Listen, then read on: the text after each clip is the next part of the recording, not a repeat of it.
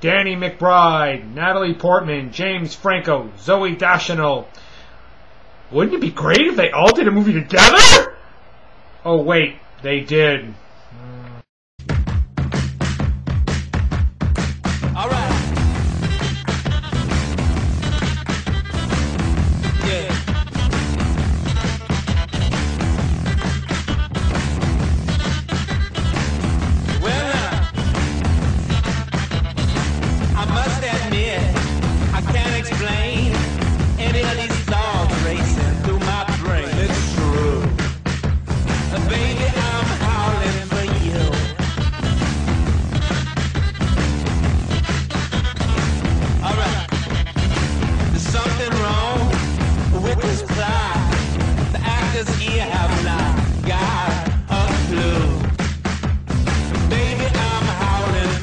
Boobs.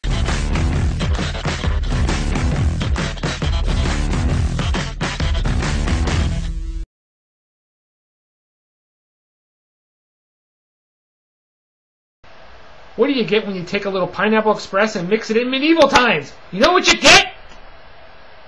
Your Highness. Which stars James Franco and Danny McBride as two brothers. Franco is a young, dashing knight who is loved by women and worshipped by men. And Danny McBride is not.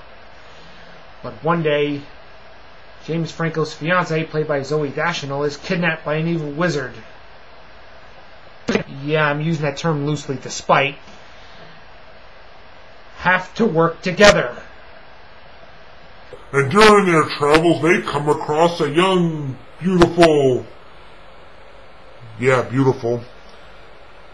female warrior played by Natalie Portman. And she joins them on their journey. But will they succeed? And do you really care? Well, I didn't, but if you do, you're going to see the movie to find out. Now just remember, this movie is rated R for a reason. It's got a lot of raunchy jokes and all that. And I give this movie a 5 out of 10. Well, okay, I'm going to start off what I liked about the movie. I like Danny McBride, I like James Franco, love Natalie Portman. They all have such beautiful comedic chemistry. They all just play off each other perfectly. I love the sort of comedy team that James Franco and Danny McBride had. James Franco's the straight man, and Danny McBride is just the incredibly obnoxious guy. He just played that to perfection. And I like Natalie Portman's... I loved her character. She was quite a badass female, take no prisoners type of character. I mean, okay, if you didn't like Danny McBride's scene where he beats up Robert Downey Jr. in a wheelchair in Due Date, well, you're going to love seeing him get his butt kicked by Natalie Portman in this film. I did. And I love how she's able just to keep a straight face during all his incredibly obnoxiousness. She just does it perfectly. Now I'm going to get in what I didn't like about this movie. The humor. Now, I like raunchy humor and all that. I like The Hangover. I loved Harold and Kumar Go to White Castle. Not the second one.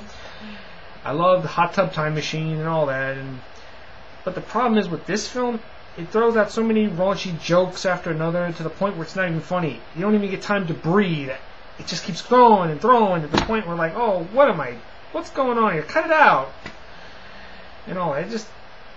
I just kind of got lost in that, and that's why I didn't like it so much. And aside from McBride, Franco, and Portman, none of the other characters were very interesting. Nobody just really grabbed your interest. Oh yeah, Zoe Deschanel has one funny scene in this movie. Other than that, she's pretty much a boring character. And it does spoof. It goes from spoofing Clash of the Titans, Lord of the Rings, and Conan at some point, I think it just got carried away with itself. That was the biggest problem with this movie. That's why this movie gets a 5 out of 10. And the reason why it doesn't go any lower because of McBride, Franco, and Portman. That's the only reason. Well, if you're in the mood for a real raunch fest, I suggest see this movie. But if you want to see a better raunchy comedy, rent Hot Tub Time Machine, or The Hangover, or Harold and Kumar Go to White Castle, because at least those films give you time to breathe. This one doesn't. It just keeps throwing out to the point where I'm just getting a real headache. And like I said, the gross out gags to the point where they weren't even funny. They were just sick. Just making me sick. That's what it was doing. So that's my review to Your Highness. Okay. Bye-bye.